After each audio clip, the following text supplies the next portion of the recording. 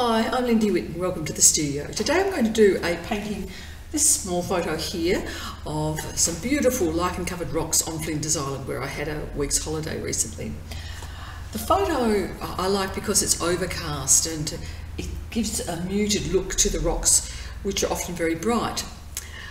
But I also did this sketch that you can see here. And you can see that that is much brighter. I did this in a little watercolour sketch while I was over there. And I've caught the oranges up there, but I've accentuated the storm back here. So I'm going to actually be working more with this in mind than the photo.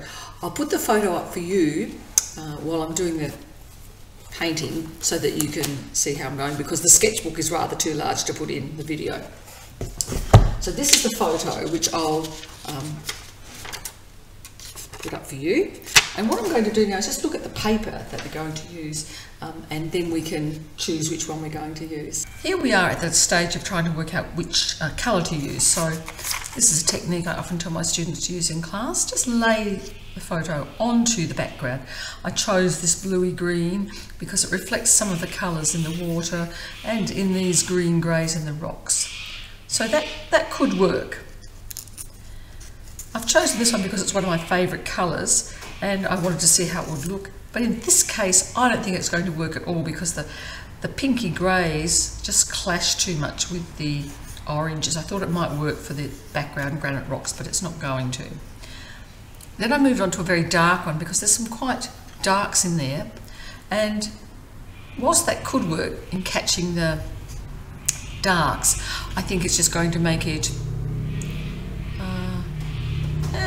I'll think about that one. Then I'm moving along to the orange. The orange does really catch that, but it's a very overcast day, and I think the sienna colour might be just too much in there, although it will really help with the grass to bring some warmth through. This is a colour I rarely use. I don't really like it, but I'm kind of tempted to use it today.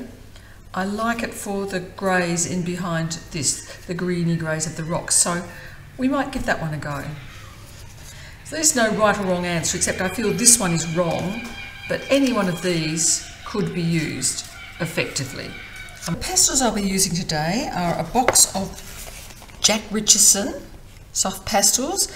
They're an atmospheric neutral set, and I think they'll work quite well for this scene. I've also got some harder pastels, which are the Rembrandt hard pastels, and then I have just a box of mixed pastels. This is what I often take to class. Just a whole lot of different brands there. Okay, so let's get on with this. I'm going to be doing a little bit of a wash in to start with. I'm going to start with just a dark up here in the sky behind the hill. Now, in my sketchbook, I'd made this much darker, so what I'm going to do on this photo is just remind myself I want that dark. So I'm going to go in here with a kind of very dark blue there, just painting the negative shapes around the hill in the background there. And that'll be the darks in the sky. I'm not going to put that hill in, I'm going to put this little hill in, the water coming along there, and then the rock. I'm going to put in some of the darks in the rock. I'm going to actually use a dark greeny kind of colour and just pull that out.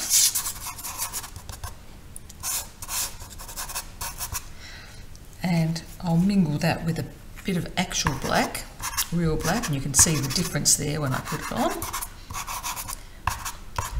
And then I'll go back into this later with, and here's a bit of purple, because what that is are little mussels and lichen. So I'm just putting that in, and then I'll take another darker green just to lay in some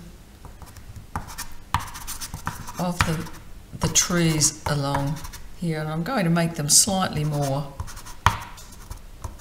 than in the photo. I'll put some up around there. Okay, so now I'll just dip my brush into the alcohol. I'm going to start with the lighter colours first, because otherwise my brush gets too I'm just moving it around here. I don't mind catching a little bit of the sky colour in there, and that's just going to lay in all the really dark values on this paper. I could have actually chosen to put those trees in with a redder colour, which would have given me a bit of complementary underpainting.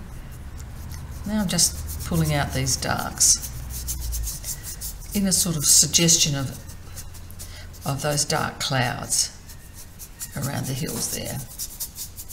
Darkest in the middle, and then down here for the rocks. I'm just washing that all in, and then I'll go back, be working back into that with the oranges and reclaiming some of this greeny grey. So that's just going to be the edge of the rock there.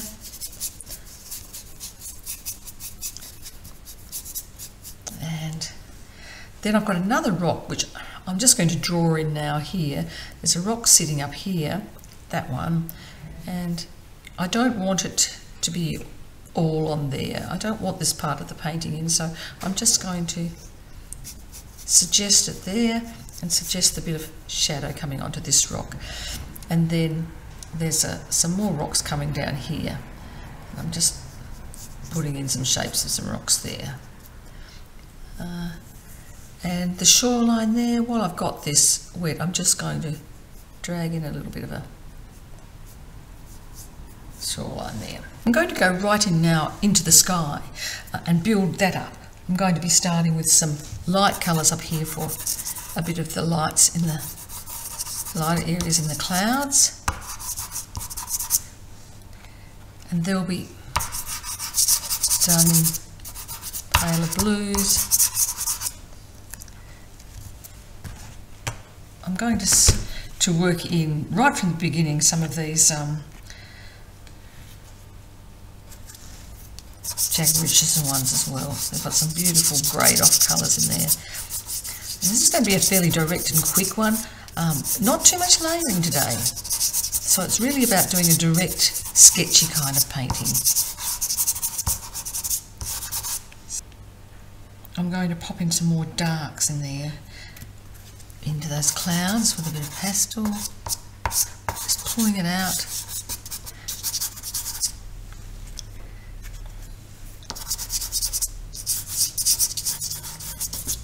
Adding up some more mid-value there.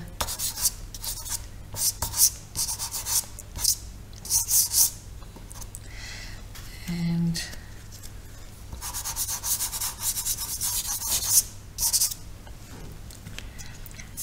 that's going to pretty much be the sky. I'm just going to slide in a little bit more suggestion of those darker clouds.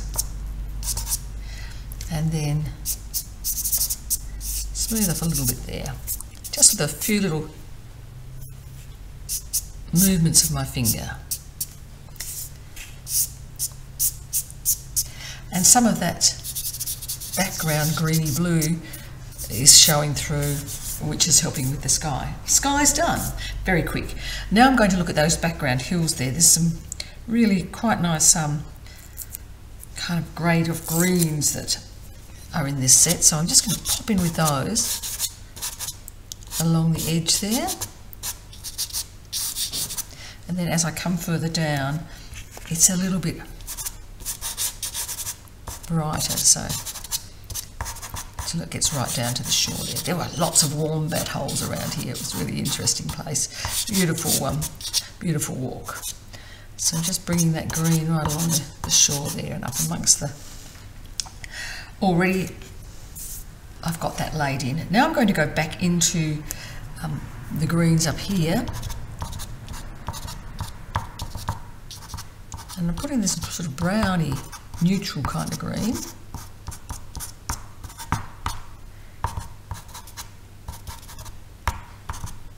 Scrubbing it in just with some little side strokes. So the hill's pretty much in. I could go in with something a little bit darker just at the base of those to settle them into the landscape, and I'll probably add in a little bit of a purpley colour down there as well. So I'm not using very many hards. I'm going straight in with these atmospheric pastels. I'm going to pop in some of the colours on those rocks there. So just sweep them around like so, and I'm going to bring in a few sort of bits of pinky colour there, bluey green colour along the edge there, and pulling it slightly over the rock there. This is quite a good colour to go in with the rock. Maybe a bit too green, so I'm going in for this more mauvey colour and just suggesting it in there. I'm bringing little bits of it through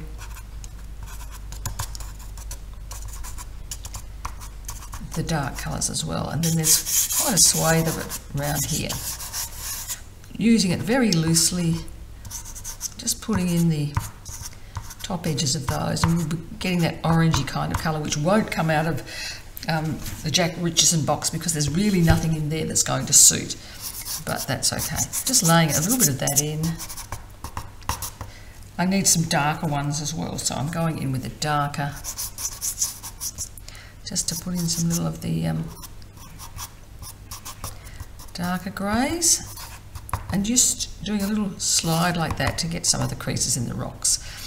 In here I'm just going to go in with that darker grey around the base there of that rock. And just modify some of these really dark blacks a little bit with it.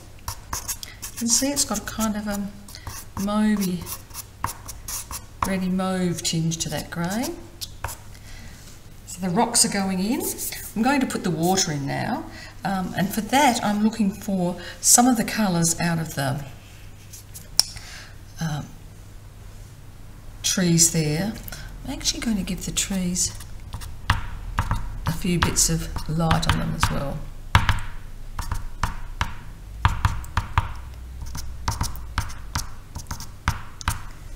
And really for the trees it's just pulling down like so. I'm giving the trees a little bit of a purpley base as well. That'll just contrast nicely with the cooler greens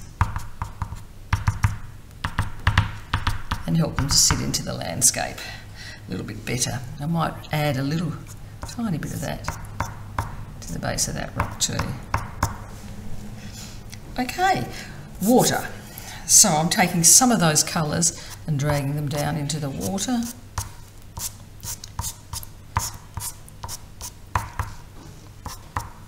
I want some of the colours of the grasses as well. And then I'll have some of the sky reflections there as well. Some of those clouds, the darkness of the clouds coming down. You notice that I'm pulling it all down because it's all the reflected colour. And I'm going to put in a tiny touch of that purple there at some of the bases.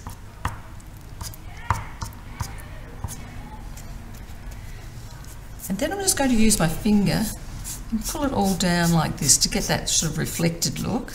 It was quite still, the water that day, close to the shore, and really not much happening in the way of waves. So I'm pulling it down to give the reflected look, and then I'll make some lighter coloured little wavelets. Let's actually do it in more of that colour. Sort of a bit of a blue from the sky reflections, just pulling it across to give the surface of the water there. So now the water's in, I need to do the shoreline, and so I'm going back in with a sort of neutrally kind of warm grey there, and just pulling it along for the little sandy edge of the water. So water's in, and where the sand meets the water I can just run my finger along the sand edge, and that kind of gives it a bit of a wet look too. Now comes the fun part. It's all about the rocks now and getting in some of that lichen-y colour on them. So I'm going to be going into some more orangey yellow kind of colours and just dragging them across the surface very lightly, just dragging them ever so lightly so they're just touching the surface and lifting off. You can see how well it goes over that dried darker colour, but this colour, which is working quite well here, is a little bit too fierce for me when I start putting it over the dark. It's just not the right colour, so I'm actually going in with a more peachy kind of colour, and we'll try that.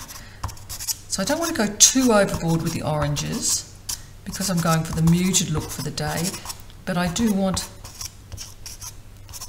some little bits of it to be quite bright. This is just going to go around the edge of my rock because I do need the edge of the rock to be fairly sharp.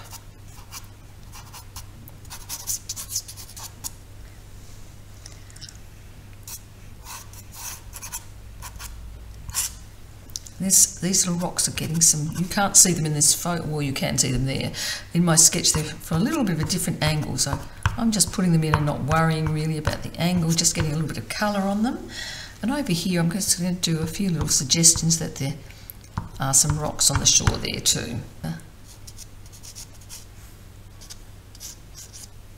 Dark base there.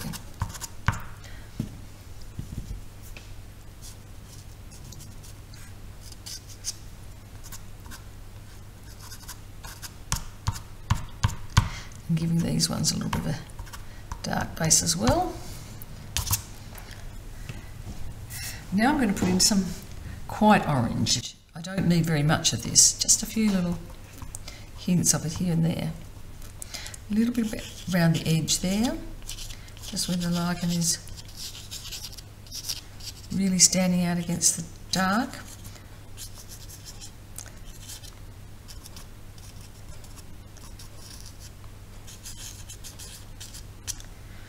I'm not really referring to that for this, I'm just putting in some little patterns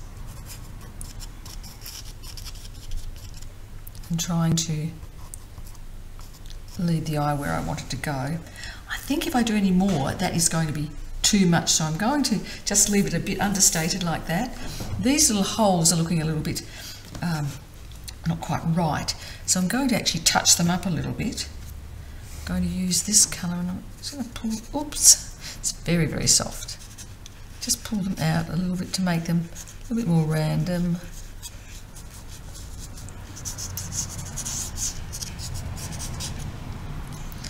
Scattered throughout the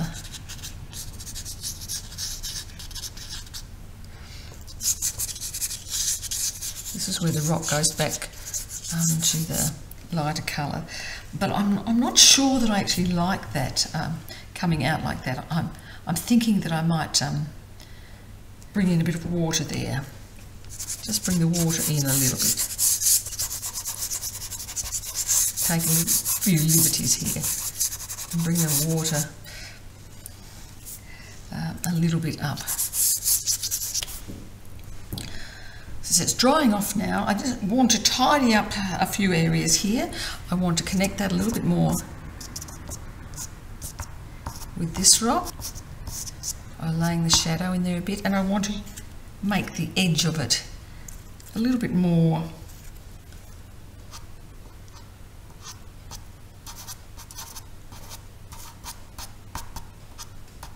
rock-like. So I've just sharpened up that bit of the edge. I need the edge of this rock here to be a bit sharper too, so I'm going in with a lighter one and just pulling it back there. These little rocks here also need to be sharpened up slightly. Just the edges. Don't want it too sharp out here because I don't want to leave them out. I'm going to give them a little touch more of the lichen colours, but not as bright as in here.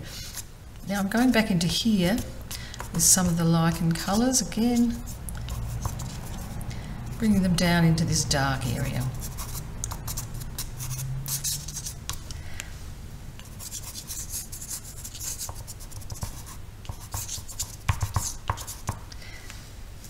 Not too much though, because again I don't want to get too caught up in the bottom corner of the painting.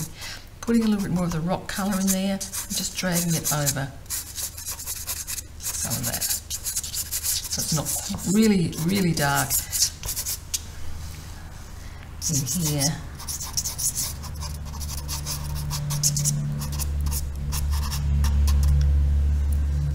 I've made some nasty sharp marks, so I'm just giving them a bit of a smooth out with my finger. And I'm going to finish up with this dark, rich, reddy purple up in the trees again.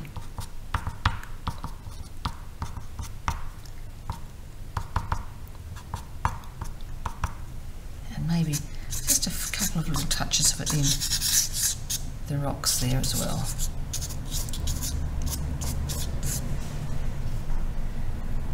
I think this is all a bit too bright in there, so some of this is just going to pull underneath the trees there for a little suggestion of a shadowy bit. And then I'm going to go back in with this darker green as well, and give a little bit of extra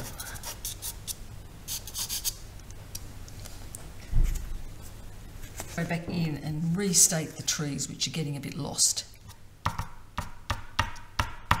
The shrubs there, so in they go.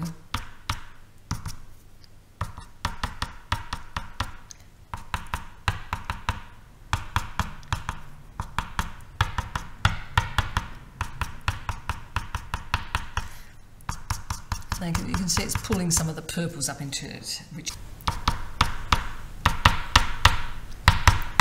it's just the same colours I used before, just going in a bit and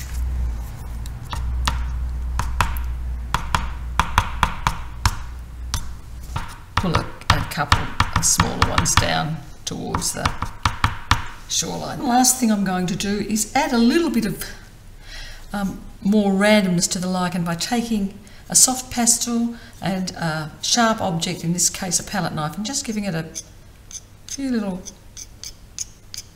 scrapings onto there. And then I'm going to take that very bright orange one I had as well and give that just a couple as well. And then all I need to do, I'm not going to press down on there, I'm just going to press down on the rock, clean paper, press down with my hand in a circular motion, just to press those in there and make them adhere. Thanks for joining me for that quick demo of an overcast day using atmospheric neutrals to create a nice, soft, quick, sketchy painting based on a sketch that I did while I was there on the island and a photo that I took. I hope you enjoyed it, and I'll see you next time in the studio. If you'd like to have a heads up about new videos coming out, just subscribe to the channel. Bye for now.